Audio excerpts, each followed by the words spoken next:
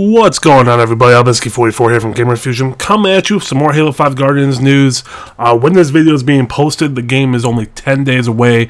The hype is real. I'm super excited.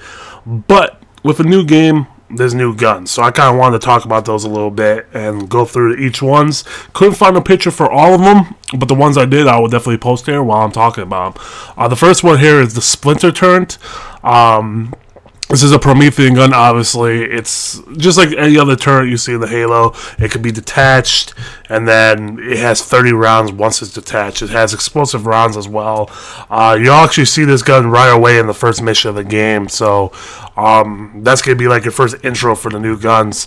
Another gun, which I wasn't able to find, but it's called the Loathsome Thing. I can't even say it. Basically, this is a Promethean shotgun similar to the Scatterburst from Halo 4. It can hold up to 30 rounds, and it's just basically another shotgun. The Hydra Launcher, this one's really cool. This is a UNSC gun. Basically, the Hydra Launcher is kind of like a rocket launcher, but kind of like a fuel rod cannon. It has a lock-on ability, and then it will do a barrage of different explosives. So you kind of see that there's the different like rockets and bullets in there. Shoot it and it blows up. It's really cool. This one you'll see right away in Mission 2 of the game.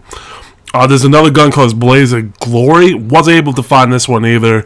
But this is a shotgun that was on an only research facility.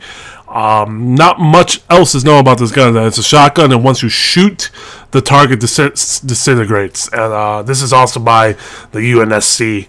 And there's also a plasma caster, which is a Covenant gun. Haven't been able to find a picture of this yet either, but that will be there as well. And then finally, just wanted to talk about the redesign of the rocket launcher.